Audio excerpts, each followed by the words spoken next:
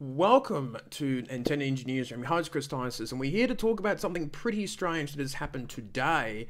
It looks like that PAX Australia and EB Expo are getting married, or they're just sort of merging together.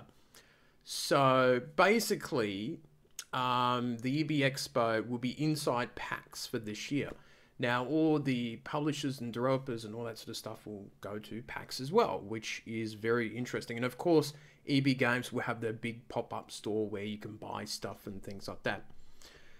I'm not too sure about it because obviously when EB Games Expo moved off to the Gold Coast, I was a little bit worried about the future of the event and, maybe the downsizing for some reason.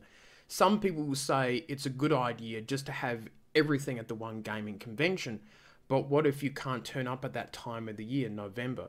What if you can't, what if you live interstate or far away? I like the idea of having another sort of popular gaming convention where it actually went around Australia a little bit. There was one in Sydney, there was one in Gold Coast last year, which now means that everyone has to go to Melbourne, and Melbourne has this monopoly on gaming conventions, which I think is a bit sad.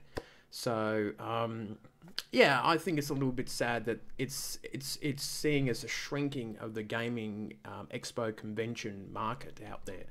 So I don't know what's going on, but we'll see how this idea goes with this merging choice that they're doing.